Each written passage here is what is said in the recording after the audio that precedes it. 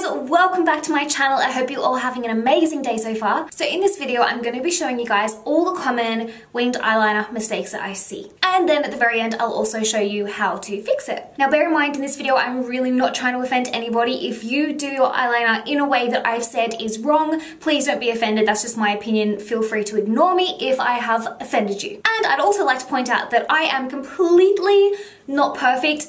So many of these mistakes, when I was like researching them to make this video, I was like, okay, I do that, I've done that, I still do that. So I learned a lot in making this video as well, and I'm definitely not perfect, and I don't claim to be the best at winged eyeliner, but I do try. I will link the products that I've used in this video in the description box down below, along with all the makeup that I'm wearing on my face at the moment.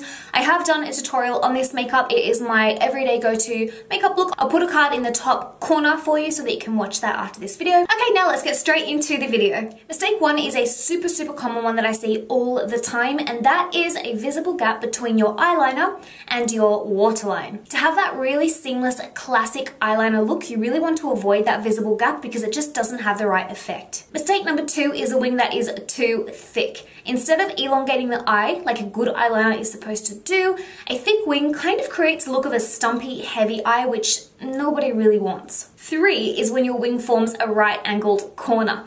This has a similar effect to mistake number two in that it creates a look of a beady, stumpy eye rather than a wide, elongated eye. Mistake number four. This is an extremely common mistake that I see all the time, and that is to have your liner the same thickness all the way through from the inner corner of your eye to the wing itself. Whether it be too thick or too thin, a liner that is the same width across your entire eye might define your eye, but it doesn't give you that gorgeous elongated cat eye effect that winged liner is known for. Mistake number five is a wing that is too curly.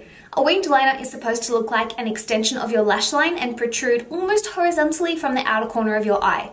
A wing that is too curly just doesn't look quite right. Your wing forms a triangle. Again, this is a really common mistake and I see it all the time, but it's also very easily fixed, and I'll demonstrate how to do that at the end of this video. And the last mistake is when your liner is too thick across the eyelid and your wing too small in comparison. With this mistake, the liner takes up almost your entire mobile lid, and the wing, which should be the thickest part of the liner, is just a tiny vague flick at the end of your eye. This common mistake can make your eyes look really heavy and almost sunken. Okay, so now it's time for me to show you how I believe is the easiest and quickest and most foolproof way to achieve the perfect winged liner every time. Step number one, I'm going to start off by following my lower lash line and drawing an almost horizontal line extending from it. Towards the end of that line, gently and gradually lift the liner off your skin so that your wing has a beautiful tapered end to it. Next, draw a slightly curved triangle, starting from about a quarter of the way down that line that you just drew. This is a really easy way to make sure that the wing is going to elongate the look of your eye rather than shorten it. Now what you want to do is carefully fill in that triangle. It's kind of like coloring in between the lines, and make sure to stay within the stencil that you've drawn for yourself. Step number four is to carefully line along your top lash line.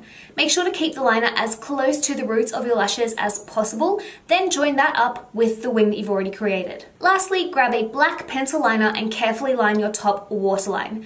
That will give you that seamless, classy winged eyeliner effect that everybody wants to be able to achieve. And that's literally it. Please don't be offended by any of my examples. It's never my intention to offend you guys. I'm just trying to help. If you enjoyed this video, please give me a thumbs up. I appreciate it so much. And if you're not already part of the Lange fam, feel free to subscribe. Here's a picture of my face actually. If you click that, it'll subscribe you to my channel and you can join the Lange fam. I love you guys, and I'll see you sometime this week for another video. Bye!